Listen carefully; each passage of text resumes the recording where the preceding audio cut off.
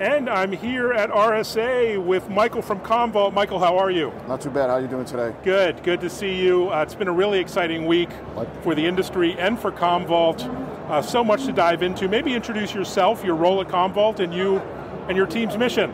Sure, so Michael Fusillo, head of PM. My responsibility is kind of far and wide. I'm responsible for the hyperscalers, the security, and the core platform. Only that? Okay, well that'll keep you busy. So, there's so many discussion of the latest terrifying threats out there, but from your perspective, what are you most concerned about as a company that focuses on the virtual environment and cloud and beyond? Yeah, so, the hybrid landscape keeps everything complex, and, with all the different pressures, people are moving back and forth to the cloud, they're changing, they're refactoring. So, this adds a lot of complexity.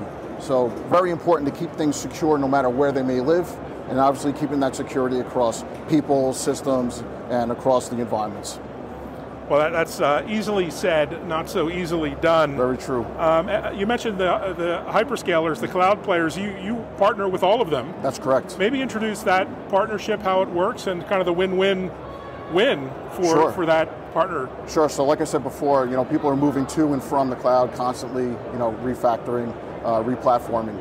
So we work very deeply with our cloud partners to make sure that our customers can remain protected. And that's from a workload standpoint and from a security standpoint.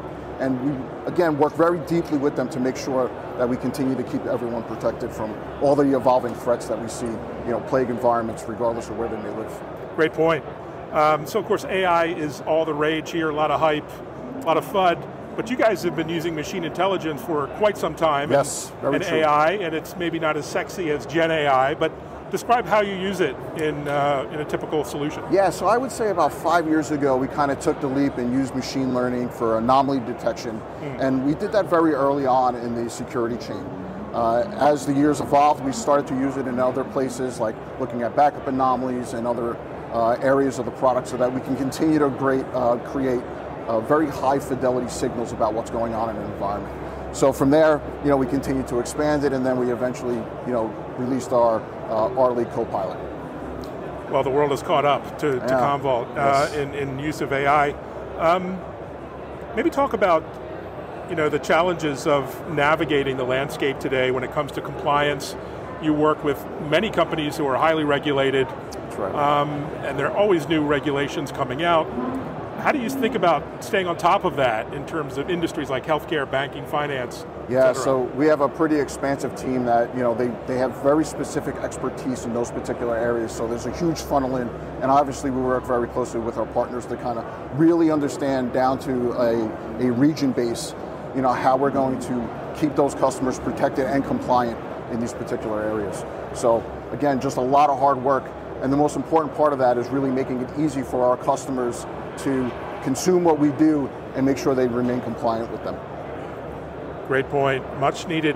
You've been in this industry for a while. You started off when there wasn't such thing as a public cloud.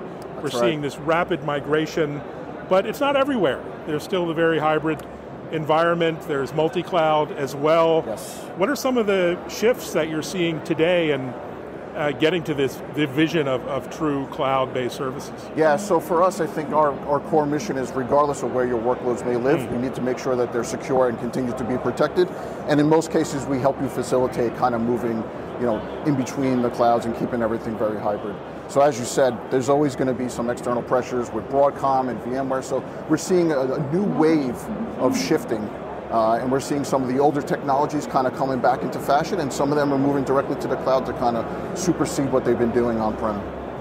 What are some of the pitfalls you see in that migration from on-prem to cloud? What changes everything? New threats, new architectures. Yeah. What should they be concerned with? Yeah, I mean, for us, we're really not concerned with moving to and from because we have the broadest workload support, and we have any-to-any portability. So as folks are moving, regardless of where they're moving toward, we have supportability so we can help them move and remain protected. What I would say is, privileged access and making sure that you're keeping everything with least privilege is super important, making sure that, folks are using tools to ensure that they're keeping their environments protected. Well done. You look in the future, you like looking, years out. What are some of the emerging technologies that you're particularly focused on and interested in? I've seen you talk about quantum Yes. and cryptography, for example. Yep. What else? Yeah, so PQC I think is a hot topic, and I think as you'll start to see this particular year, specifically, you'll see an on-ramp of people being much more concerned about quantum and the threats that they may prove. So we came out with a PQC algorithms to make sure that our pipeline can remain protected from those particular threats, and we're also seeing an emergence of data in use protection. So we got data at rest, we got data in transit, all on lock. We've been doing that for a very long time, and now data in use is that new attack vector. So what people are now doing is, as they're moving to confidential compute, especially in the cloud, we have full supportability for protecting those particular assets, and we also use it in our back end for our SaaS application. Wow, you have one of the most exciting jobs at Commvault. What are you excited about over the next weeks and months? What's on your radar? So I think we'll continue to look at PQC really as an emerging technology.